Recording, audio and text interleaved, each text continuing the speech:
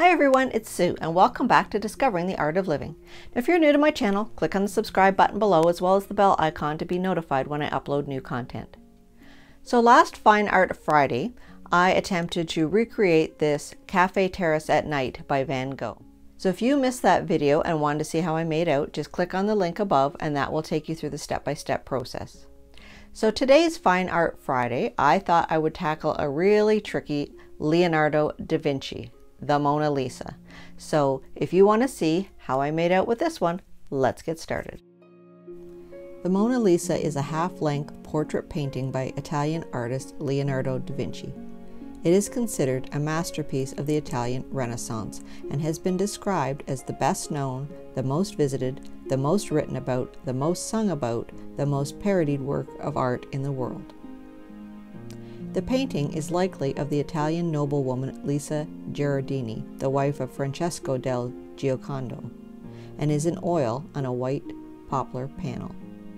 It's believed to have been painted between 1503 and 1506. However, Leonardo may have continued working on it as late as 1517.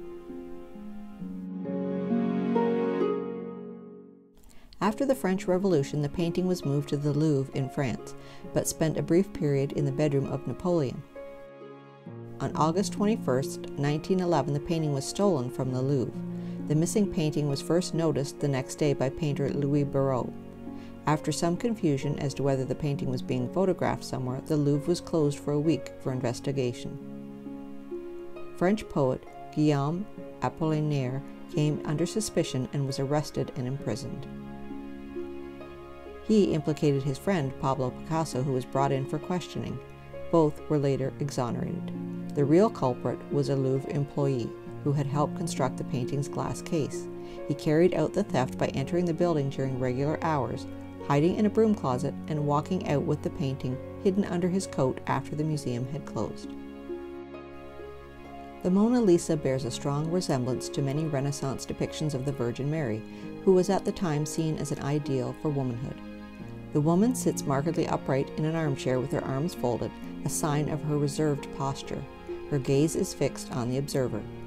The woman appears alive to an unusual extent, which Leonardo achieved by his method of not drawing outlines. The soft blending creates an ambiguous mood, mainly in two features, the corners of the mouth and the corners of the eyes. Mona Lisa has no clearly visible eyebrows or eyelashes. Some researchers claim that it was common at this time for genteel women to pluck these hairs, as they were considered unsightly. Before the 1962-1963 tour, the painting was assessed for insurance at $100 million, equivalent to $650 million in 2018, making it, in practice, the most highly valued painting in the world. The insurance was not purchased. Instead, more was spent on security.